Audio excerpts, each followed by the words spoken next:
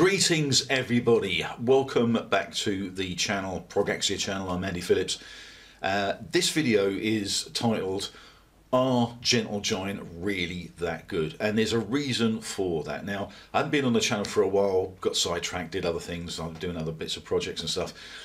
But I'm back now, and I wanted to sort of get this head on because I had a chat with a friend of mine the other day, and we had a great discussion about lots of different types of prog. We talked about jazz fusion in prog, and you know, the top bands, great bits of music, great albums, and all that sort of stuff.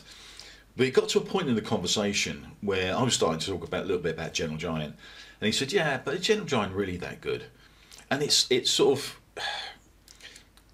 irked me a little bit, because the guy I was talking to is a huge prog fan, and I know that he's got some Gentle Giant albums. So I questioned him, well, you tell me, what do you think? And he said, well, yeah, well, they're not as good as Genesis or something like that. And I wanted to sort of tackle this because to me, Gentle Giant are probably one of the best out there. I mean, yes, I love Genesis, and I love Yes, and I love Emerson, Lake and Palmer.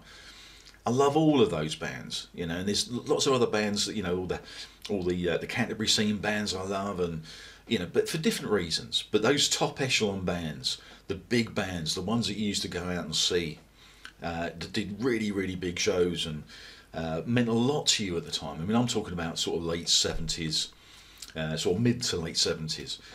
But Gentle Giant, wow. I got into Gentle Giant with this album, and I hadn't played this for years, and it's probably a good reason. But this is a band, or sorry, this is an album which I honestly don't think that many Gentle Giant fans have got, and it's only because it's a compilation album. But it was one that I got back in the day. I mean, it was probably one of the first things I bought Gentle Giant. And I don't even know why I bought it, but I was really getting into progressive rock. I mean, I was really into my classic rock. I'm a big Sabbath fan, you know, and I actually really want to sort of start bringing some of that onto the channel as well. So anyway, that's by the by.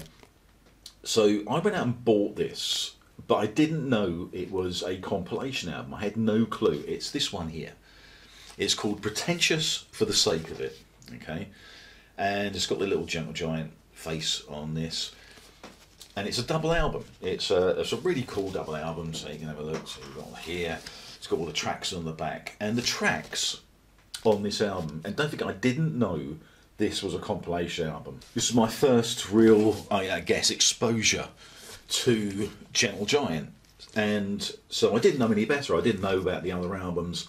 This is probably about sort of 76 when I got this, something like that. And so, and I played it and I thought it was okay. When I first bought it, I thought it was okay. I don't think I was sophisticated enough. I don't think I was musically attuned enough really to appreciate the music. I thought I think it was okay, but it didn't really sort of grab me straight away. Not like some of the other bands, like for instance, Genesis was probably one of the biggest influences on me getting more into progressive rock. You know, when I first heard The Knife, it just blew me away. And again, I heard that on a compilation album. Believe it or not, it was a shortened version of The Knife. That was my very first, really my very first listening to Genesis. And then I used to get a lift into work from a guy who just played Genesis all the time. So I started listening to a lot of that, and I just got really into it. I had a mate's brother who was really into prog and classic rock, and so I was listening to a lot of stuff through them more than anything else. But when I started buying albums, and I got some Yes albums and Genesis albums, I bought some Emerson, Lake and Palmer, you know, all those sort of things. As I say, the sort of bigger upper echelon prog bands at the time. So I don't know why I bought this. I think I might have bought this because when I saw this in the shop, I think I'd heard of Gentle Giant, and maybe I should get into them a little bit more. But when I saw this, the title of this is Pretentious for the Sake of It, and I just thought, I'll buy that. Got it, took it home, and as I say, I didn't really get into it hugely. And at the same time, I've got a little bunch of albums down here, so I'm just going to pull these out while I talk about them. I got this one, which is Freehand, which I still think is probably one of the best Gentle Giant albums. In fact, they're all the best albums. It's pointless me saying they're the best albums, or this one's the best album, because I love them all.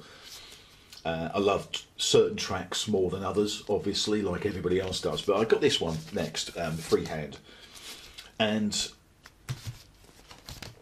I went back to this. So I got this, and I had an epiphany one day. Again, when I first bought this, I thought it was okay, but as I say, I don't think I was as sophisticated in my listening as I became later on. And so I thought it was okay, but I remember one Christmas morning, actually not morning, one Christmas day, when everybody was watching, Bridge Over the River Kwai for the 1000th time.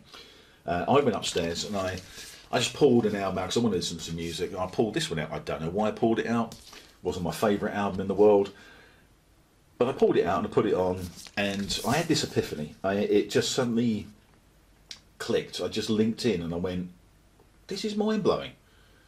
And it is. I mean, if you've not listened to Gentle Giant, do yourself a favour and start, because it may.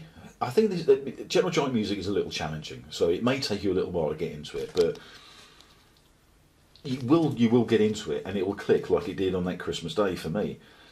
And I remember sort of going, "Oh, this is fantastic," and I wanted to listen to more. And I thought, I've got another album somewhere, and so I put this on. Now I didn't realise at the time it was a compilation album, so this is all fresh music to me. And but the songs on here, the tracks on here, I'll just quickly run through them. If you're a Gentle Giant fan, you'll know what albums these come from. But on side one, we got Nothing at All, and I think this might be a cut down version. It might not be, I can't remember. Why Not, Edge of Twilight, School Days, Pendragor's Nativity, The Event of Penager. We got on side 2, it starts off with Raconteur, Troubadour. It's got Knots, The Runway, Inmate's Lullaby. Then you got Proclamation on side 2 of album 2. You got So Sincere, Cogs and Cogs, and Valedictory. So this was like the best of Gentle Giant, but I didn't understand that at the time. So I listened to that, and I had these 2 albums, and I fell in love with them. And after that epiphany, after that one day, that Christmas afternoon, when I listened to Freehand, and it just sort of went, boom, fell into place, and I got it, finally got it. After that, I started going out and buying other albums. So, in no particular order, because I can't remember what way round I bought them. But we've got things like The Power and Glory. We've got one of my favourites, Three Friends. And we have albums like, I've got a bunch of them down here, but like this one here, Acquiring the Taste. But this one was, I think this was probably the next one I got, which was Octopus. And the tracks in here has the Advent of Penager, Raconteur, Troubadour, the same tracks as was on the original album that I've got, the compilation album, or the teaser album, I guess it is what they used to put these albums out for bands and have tracks from a few different albums, just as a little bit of a teaser. If you like this, then go and buy the albums.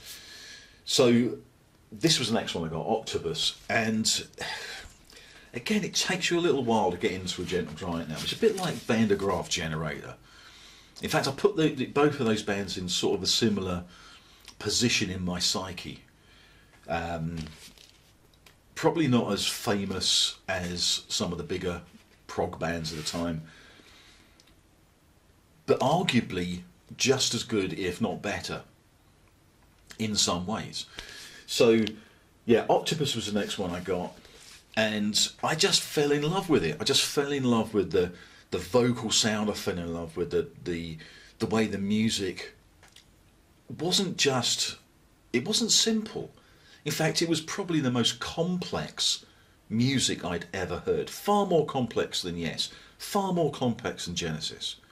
But somehow still had hooks, it still had melody, it still drew you in, and it just made made you feel like he was part of something special. And I think that's what prog is about. It's about getting drawn in and just being part of it all. And you get lost in this stuff as well. It's like the whole world just passes you by. I remember hours when I was a kid, you know, when I was a teenager, sort of late teenager, 16, 17, you know, because in 76 I was 16, 77 I was 17. So 76, 77, 78, I was listening to lots and lots of this stuff. And I think by the time I got to the end of the 70s, I was entrenched in prog, and Gentle Giant were probably one of the biggest bands in my mind. So, are Gentle Giant really as good as you think? Yeah, but they're polarising. And I think this is the problem. My mate, who's a real big prog fan, and I say has got a few Gentle Giant albums, sees them as a lesser band. And I can sort of understand that, because, you know, Genesis and Yes are the two sort of biggest out there, and they did a lot. I've seen probably those two bands more than any other band, but I have seen Gentle Giant, and they blew me away when I saw them live, because by that time I'd already got into them. But I think the reason why I'm doing this is, if you are one of the people who are polarised, if you've not quite got into it, just start revisiting again, and give yourself some time to just absorb it and let it click, because I guarantee once it does, they'll be a big favourite. They will be a massive favourite. So if you are a Gentle Giant fan, a great Gentle Giant fan, comment. If you're not, but you think you might be, comment. If you've never heard of them before, comment. Tell me where you are in your musical journey with a lot of this stuff. Don't forget, there's so much brilliant music from early prog, and this is sort of mid to late 70s I'm talking about here. But yeah, comment, like the video, subscribe. If you want more of this sort of stuff, then definitely subscribe, because I'm going to be doing lots more of this stuff. But Gentle Giant, yes, I think they are really up there as one of the top progressive rock bands that has ever walked the earth. So I'm a big fan. If you are as well, let us know. But we'll see you in the next video. See you later, guys.